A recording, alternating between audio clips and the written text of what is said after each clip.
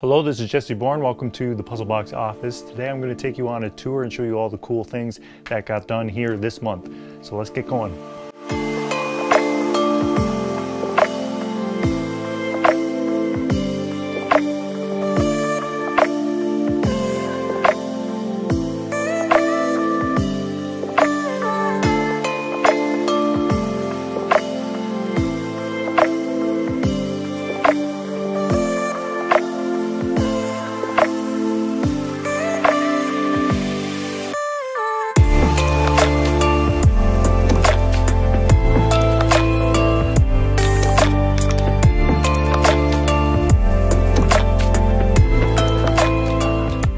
Let me just start with this right here, which is a puzzle chest that's all packed up and it's ready to go out. So I just sprayed it in this plywood and I screw it together really well. And that makes sure that when the postal service kicks it to the customer's door, that it stays intact. And so far it's actually been working really well. So, you know, just take time when you're packing stuff. I put another layer of foam.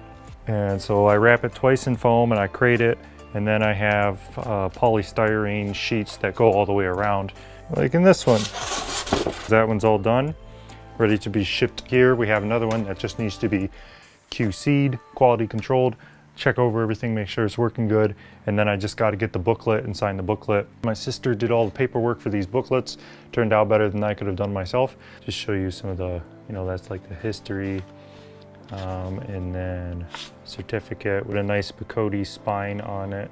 Of course, it's got the solution pages in there so that you can flip through, and it's got a QR code so you can scan it and go right to the solution video that I made. A customer a long time ago asked me to make a little stand for the chest. So this is made out of bloodwood, and it just adds a nice contrast to the chest, and it holds it up like this.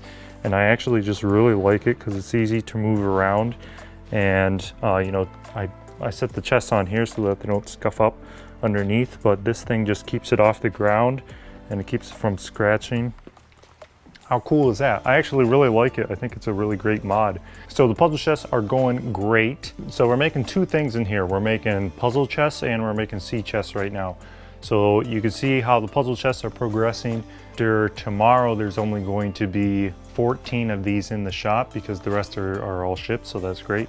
The other thing we're shipping is sea chests. So you can see there's a couple right here. This is number 5 and 6. So those are being cut every week on the CNC right here.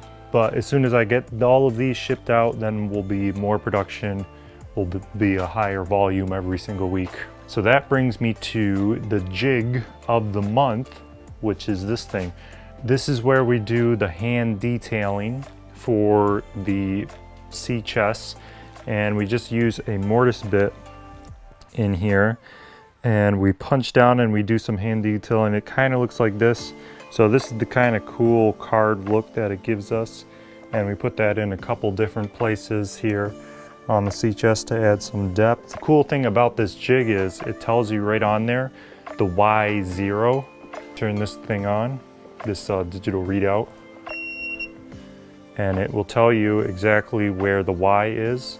So right now the Y is set to 0.045, which is what is set on this jig. So now we know that we're going to be in the exact center of this piece when we go to do the detailing, and you just crank down like this with the big handle here.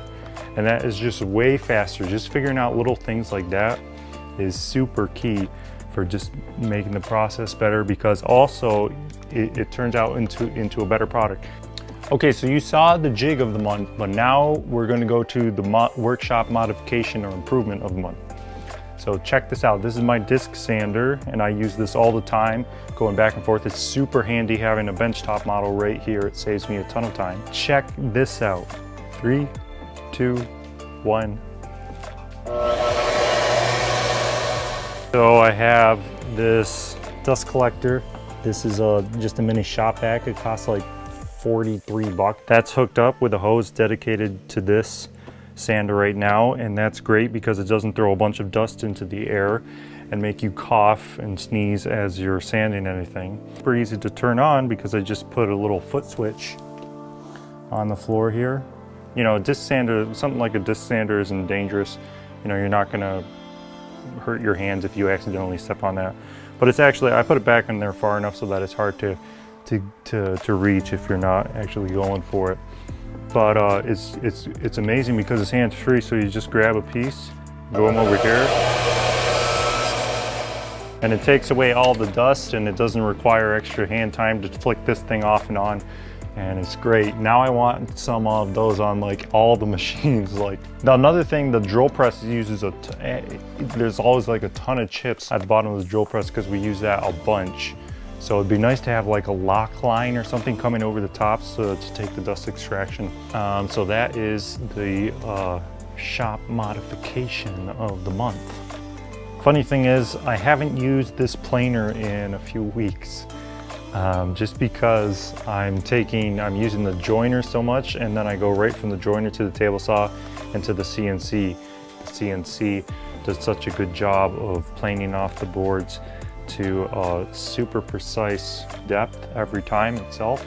I'm going to try to be making these every single month, so check back again in about 30 days if you want to see another one. And I'm sending this out with my MailChimp newsletter, so if you want to sign up for that, it's on my website. All right, well, that about does it for this shop update tour. Thanks everybody for watching.